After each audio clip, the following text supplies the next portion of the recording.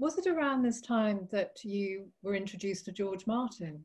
Yes, it was. Tell us the story about how the legendary Beatles producer, Sir George Martin, took you under his wing and mentored you. I mean, that must have been so exciting, but also daunting to be working with somebody who has had such a profound effect on popular culture.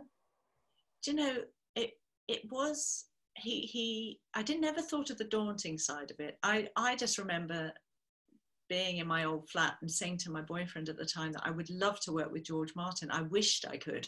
And so I made this massive wish, and then it came true because I think it was only like a few weeks later, I had a call from an agent at the time who was trying to present a few composers to George because he was looking for somebody to take over any work that he didn't feel he could do. And he always had lots of arranging and producing work and composing work, and was supposed to be slowing down, although he never did. I remember they chose my CD, they went through all these different CDs, and they invited me to come up and meet him. So you sent your CD to him? So this agent sent my... Oh, the agent sent it? Yes. It was a bit of an odd situation because why would an agent do that? But at the time, I think that they felt that was a good thing to do. And I was interested in you. Yes, well, exactly. But I ended up leaving them to go and be managed by them, which was the right thing to do, and they didn't mind that at all. But I remember going up and seeing George and sitting with him and us having tea together with Adam, who looks after George's and Giles, George's son, Giles Martin.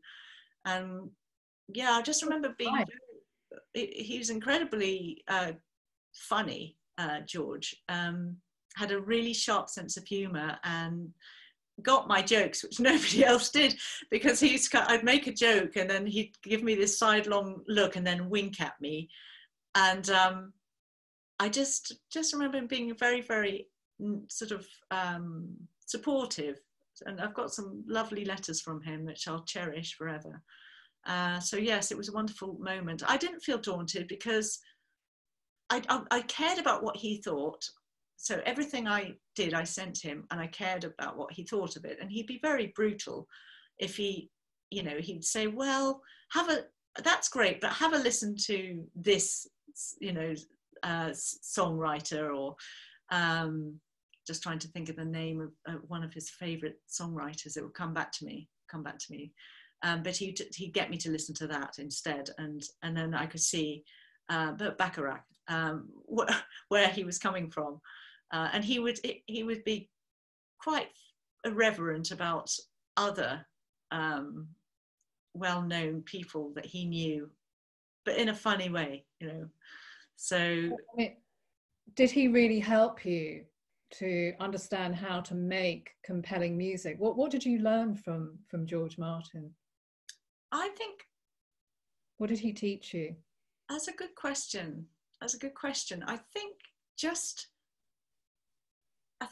being grown up about things. I can't really describe it, but I think being professional. He is such a professional. The way he spoke, very articulate, and the way he presented himself, the way he put his music out there, and it has this kind of integrity that I always. He has an extraordinary charisma.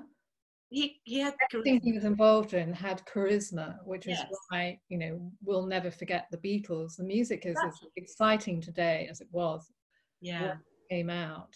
Well, his creativity was very inspiring, and was never afraid to experiment. I think I think when you're doing something like the Aurora Cantamus album, which was around that time when I met George, you are able to experiment a bit more.